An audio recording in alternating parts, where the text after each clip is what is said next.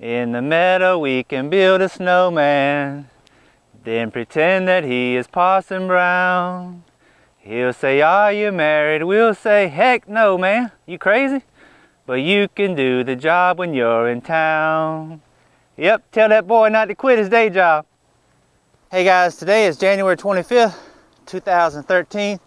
And as that song goes, baby, it's cold outside. Let me tell you what, it was 12 degrees here this morning. Very long night trying to keep these greenhouses nice and warm in there, keep the temps in the 50s, but I get the job done. About 24 degrees right now, just starting to sleet. Looking for 2 to 4 inches of snow sometime this afternoon. And real quick, I want to talk about this cold frame right here and where I got started with it from. A few years ago, went to the landfill, remodeling a mobile home where somebody had moved out and they had to put a new shower in it. And it had a shower door about like this right here. Threw it up in the top of the dumpster, and the old fella in the pickup beside of me, he reaches up in there and grabs it. He said, that'll work. I said, what you mean? He said, I need something to put on the top of my cold frame to start my tomato plants. And I got to thinking, man, I done threw away something that was valuable.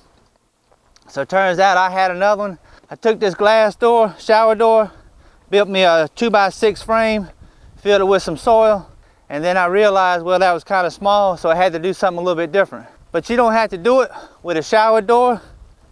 You got an old storm window sitting around, or just a regular window.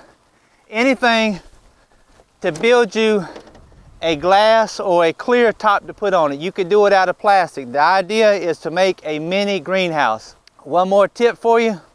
When you're messing with your wood stoves and a lot of wood and reaching up in those stoves, get you a pair of welding gloves. They'll withstand the heat. You don't have to worry about burning your hands so much. Plus, when it's cold like this, they come in handy too. Now this is one I had back in 2010 before I built the greenhouse, and you can see where it's kind of rotted at the bottom. I just used regular pine lumber. This is a 2x8 box, 2 foot wide, 8 foot long, and plenty of room to get some plants started in there. You can see I got ice on the inside. It's cold, but the soil inside is not frozen. That's what I need to get the plants going, get the seeds to germinate inside. What I did was put down some landscape fabric first and then put the box on top of it. That way I wouldn't have to worry about weeds, and anytime you mess with little tiny seeds, you don't want to have to hassle with a bunch of weeds and stuff coming up through there. Where I had finished off a bunch of my tomato plants a while back, I still had the grow bags filled with the soil, so I dumped some of those in here, mixed in some compost, some more potting soil, and it got me a nice soil starting mix on the inside. This is nothing fancy, just some 2x8 lumber with some plywood on the end to make a frame, like a roof frame, and then put me a hinge roof on it. Very simple to do. Down inside, I've already got my labels. We're gonna do some purple kohlrabi, some kale, curled mustard, round Dutch cabbage, cauliflower, chard, bonanza broccoli, early Jersey cabbage, and some Pac-Man broccoli. And what I'm doing is just make me a little trench, put my seeds in it, and real quick on putting the seeds in, very simple.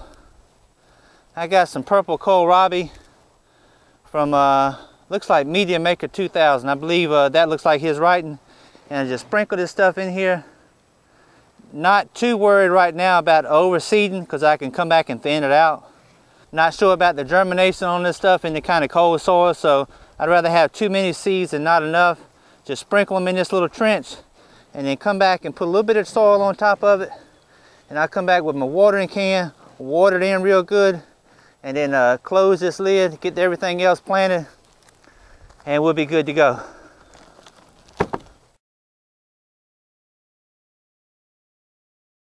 That's right, folks. As the snow begins to pour down here, we're looking for 2 to 4 inches here across southern Virginia from Emporia, headed over toward Franklin and Suffolk, maybe as much as 6 inches from the Tidewater up through the northern neck. The schools are closed, the grocery stores are already wiped out, the bread and milk is already gone, but thankfully, I'm prepared.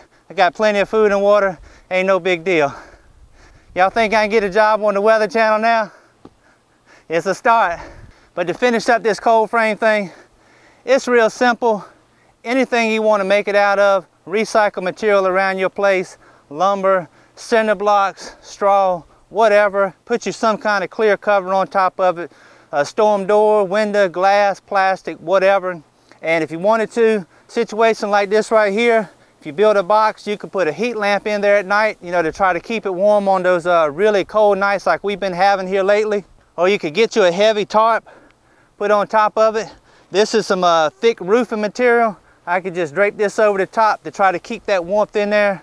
And just make sure once the seeds start to come up that you open this thing up, get some of the heat out during the daytime to keep it from getting too hot. Once your plants get up there, you don't want to kill them with just the extreme heat, because it will get hot in there just like inside of a greenhouse. Just wanted to put this out there real quick. It's getting time to start seeds around the country, and not everybody has a greenhouse. A lot of people don't want to mess with seeds inside the kitchen or down in the basement. They probably don't have a basement, and this is a really good way to do it.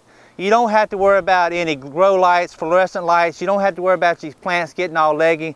Get them started in the soil in the natural process. Use the natural sunlight, and you really cut down on that legginess stuff. We'll check back in about 30 days, see how well these things are doing. I'm looking for them to be up and ready to transplant sometime about the 3rd week of March. Should be pretty safe around here as far as the really cold freezing. Plants like this, your cabbage, broccoli, cauliflower, they can withstand a little bit of frost, so I can put them in the garden a little bit earlier than some of the other things. Hope that was helpful. Y'all take care, and Lord willing, I'll see you next time.